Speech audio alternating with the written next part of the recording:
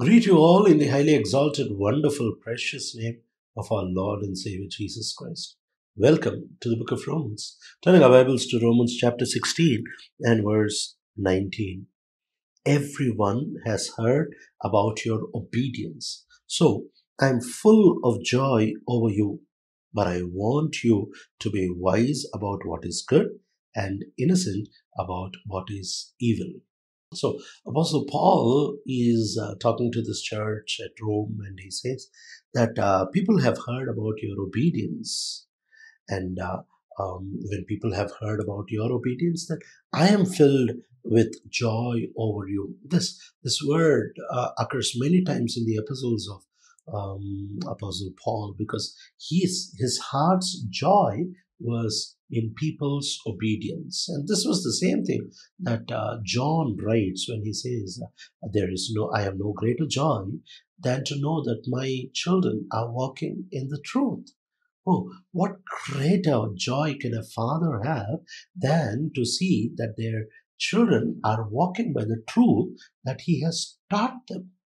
And so, the greatest gift that we can give our mentors or the servants of God who serve us, the shepherds who shepherd us, is not a gift of money or some other lavish gift that is bestowed upon, but the greatest joy that we can give them is the joy of obedience to the word of God. Many times we try to please them with so many other things. No, it is the joy that they have over us as we obey Scripture that should be the supreme. And if they rejoice in something else, then I don't think that they are the right people that you should follow. And so Apostle Paul continues to say, but in spite of your obedience, I want to tell you this. He says that you be wise in what is good and innocent about what is evil. Why is he telling this? Because it is so easy to be coaxed into a fellowship where they obey things that are taught, but they also have a duplicity. That is, they go on to also practice what is evil. Oh, what a horrible thing.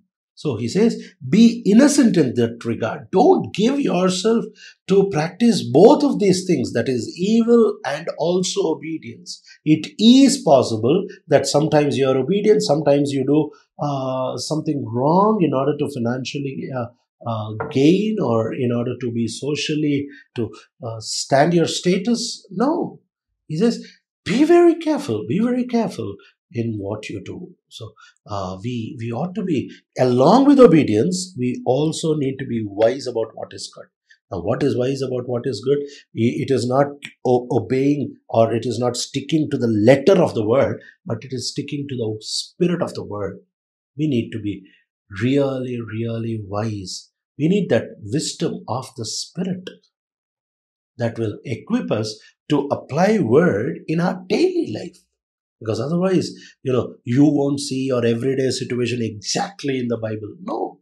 You only see the principles. You only see the direction that is. You only see about the heart of God. So you need wisdom of the Spirit to be able to understand this wisdom of God, to apply it to the things you're going through.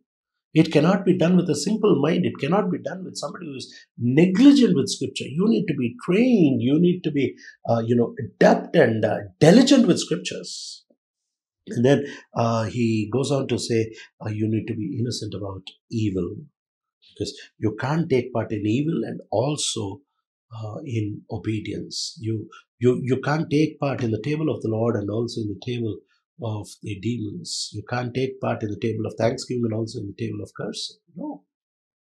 Gracious Heavenly Father, help us to be very, very cautious, that along with our obedience, we might also be careful that we don't give in to evil, and we are wise with the wisdom of the Spirit in applying Scripture. In Jesus' wonderful, precious name we pray. Amen.